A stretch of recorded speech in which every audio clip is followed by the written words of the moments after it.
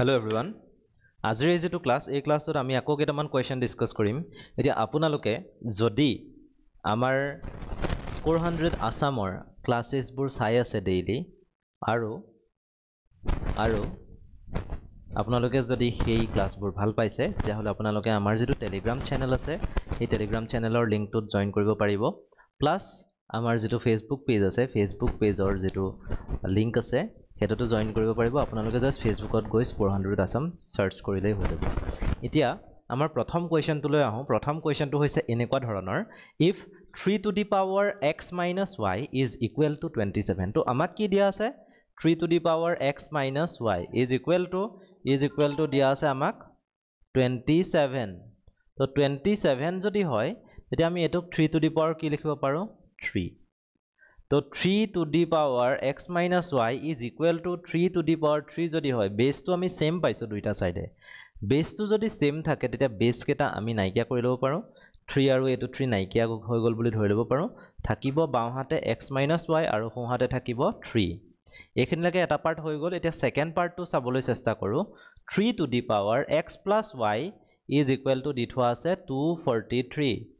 243 মানে আকৌ কি 243 মানে হৈছে একচুয়ালি 3 to the power 5 মানে 3 5টা পূৰণ কৰিলে আমি 243 পাও এতিয়া কথাটো হল ইয়াটো একেই বাওহাতে 3 আছে সোহাতেও 3 আছে বেস কটাকটি গুছি গল থাকিলে এফালে কি x plus y is equal to কি 5 এটা x minus y is equal to 3 এক নম্বৰ ইকুৱেশ্যন আৰু এটো হৈছে 2 নম্বৰ ইকুৱেশ্যন 1 আৰু 2 আমি কি কৰি দিম 1 plus 2 কৰিম এড কৰিম কৰাৰ লগে লগে ইয়াৰ বাওহাতটো যেটো সাৰ্কেল কৰিছো আৰু এফালে ইয়াৰ বাওহাতটো কি হৈ যাব এড হ'ব মানে x minus y লগত x plus y কি হ'ব এড হ'ব আৰু ইফালে 3 plus কি হ'ব 5 হ'ব কাৰণ ইয়াৰ প্ৰথম ইকুৱেশ্যনটোৰ সোহাতে কি আছে 3 সেকেন্ড ইকুৱেশ্যনটোৰ সোহাতে কি আছে 5 3 plus 5 equal to আমি কি পাম এফালে পাম 8 আৰু ইফালে আমি কি পাইছো minus y plus y কটাকটি গুছি গল থাকিলে twice x is equal to 8 twice x is equal to যদি 8 হয় x equal to কি হ'ব 8/2 8/2 কৰিলে আমি কি পাম 4 পাম ইকুৱেশ্যনটো এপিডিচিএলত আহিছে আপোনালোকে দেখা পাইছে আৰু x ৰ ভ্যালুটো আমাৰ কিমান ওলাইছে 4 ওলাইছে গটিকে এই অপচন 4টা যে দিয়া আছে 4টা অপচনৰ ভিতৰত যেটো বি অপচন আছে হেতু হ'ব আমাৰ এই কোৱেশ্চনটোৰ কাৰণে কাৰেক্ট অপচন এতিয়া আমি সেকেন্ড কোৱেশ্চনটো লৈ যাও ইয়াৰ যেটো সেকেন্ড পাৰ্ট আছে সেকেন্ড কোৱেশ্চনটো তেনেকুৱা ধৰণৰে হয় 3 to the power 2x minus y আছে 3 to the power 2x minus y 3 to the power 2x minus y is equal to 3 to the power x plus y is equal to root over 27 আছে তে root over 27 যে আছে হেখিনিতেই অকমান আমি খেলিমেলি কৰি লব লাগিব হেখিনি কি কৰিম আমি সাম এতিয়া তাৰ আগতে আমি কি কৰো এই অংশটো এনেকে ৰাখি আমি সিম্পলিফাই কৰিবলৈ চেষ্টা কৰো সিম্পলিফাই যদি কৰো তেতিয়া ইয়াত যে 3 আছে বেস ইয়াত যে 3 আছে বেস কেটা নাইকিয়া কৰি আমি 2x minus y is equal to কি লিখিব পাৰিম x plus y এই x টো বাওহাতে আহিব minus y টো সোহাতে যাব তো x বাওহাতে আহিলে twice x minus x equal to x থাকিব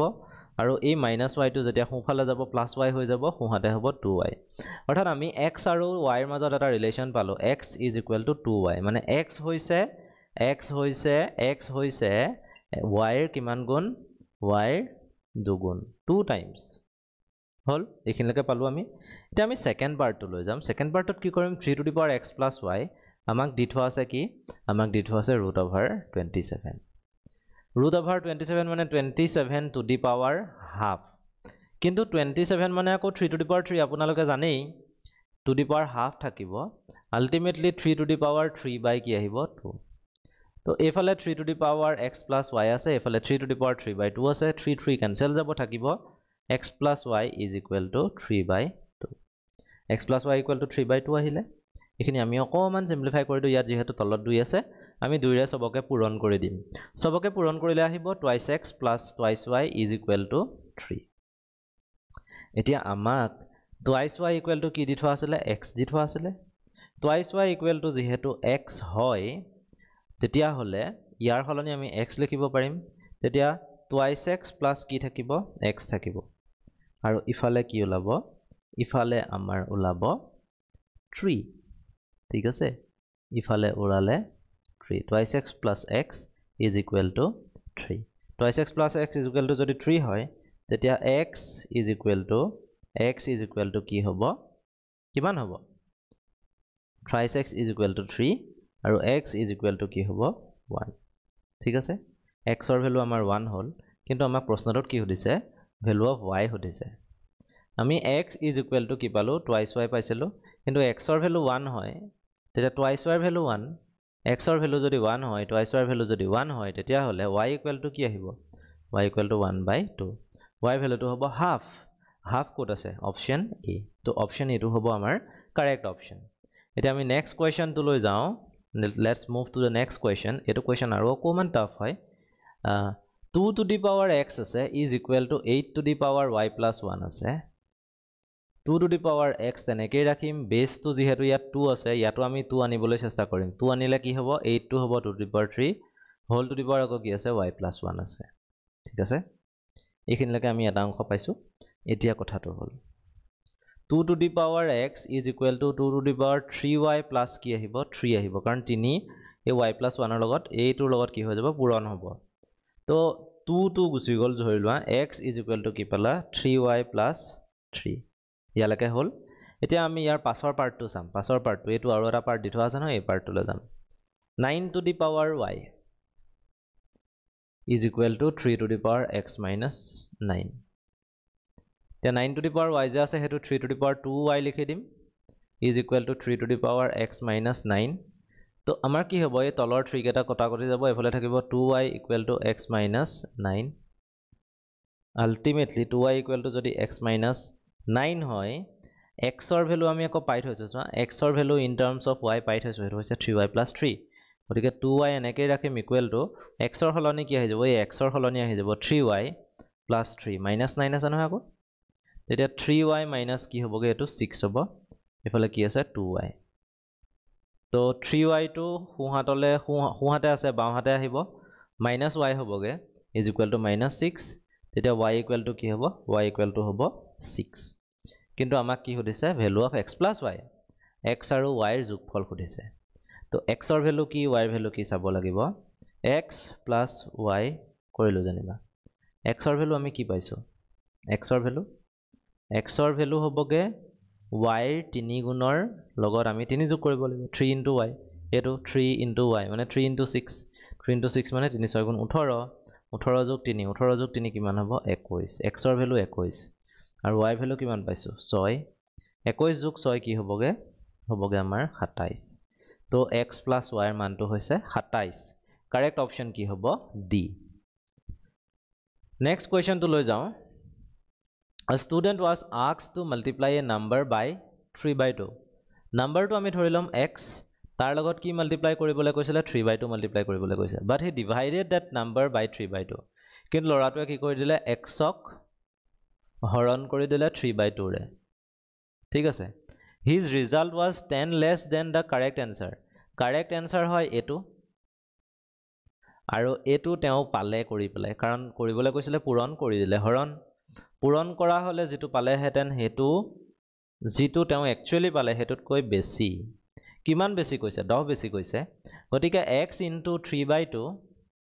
is equal to x পূৰণ এই হৰণটো আতৰাই যেতিয়া পূৰণ কৰিম তেতিয়া 3/2 টো কি হৈ যাব 2/3 হৈ যাব হল ইয়াৰ লগত আকৌ কি যোগ কৰিব লাগিব 10 যোগ কৰিব লাগিব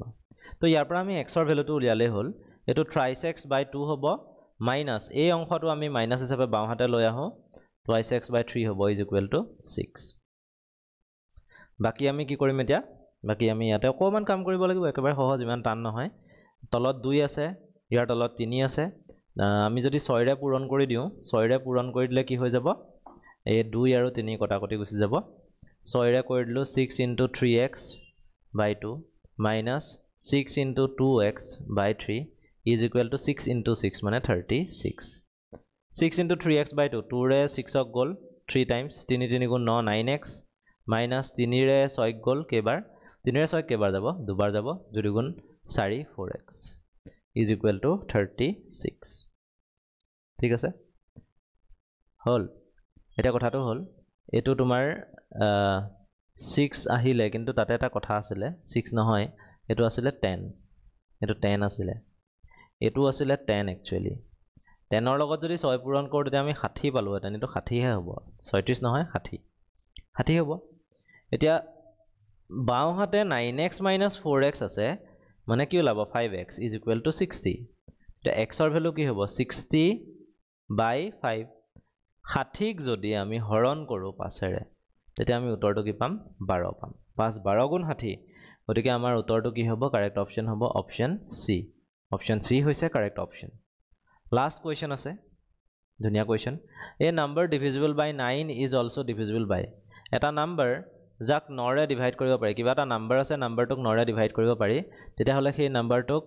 এই দি থোৱা যে আছে চাৰিটা অপচন তাৰ কোনটো সংখ্যাৰে হৰণ যাব যে তোমালোকে এটা কথা চাবা দেই 9 আছে